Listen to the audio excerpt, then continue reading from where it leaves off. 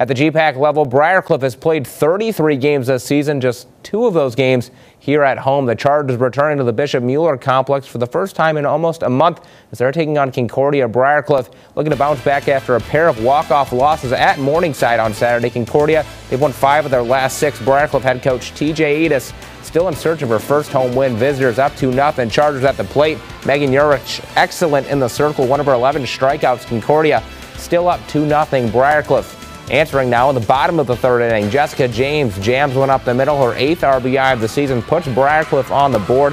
Concordia adds a run to lead 3-1. Hard grounder to the hot corner here. Throw not in time. Bulldogs with some aggressive base running. They go home. It's going to pay off for another run. Concordia pulls away to beat Briar 6-3. The Chargers with another chance to pick up that first home win for TJ Edis as they're playing in their 2nd game right now. We have Northwestern, Dordt, and Morningside tonight to look forward to at 10.